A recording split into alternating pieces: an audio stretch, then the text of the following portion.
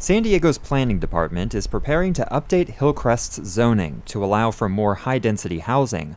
Alongside that process, the city is also proposing an LGBTQ historical district, which would put restrictions on changing or redeveloping the buildings in the neighborhood's core. Ryan Bedrosian owns Rich's nightclub in Hillcrest and is president of the Hillcrest Business Association. He told the city's planning commission last week that historic preservation should not come at the expense of allowing the neighborhood to grow and change.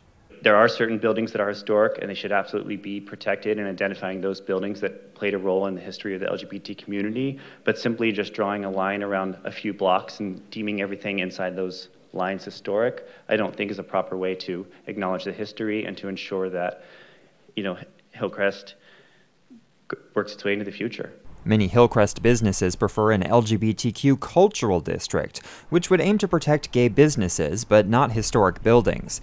Meanwhile, historic preservation groups say preserving buildings is an effective way to memorialize their history and significance. The update to Hillcrest's community plan is slated to go before the City Council in the summer or fall of next year. Andrew Bowen, KPBS News.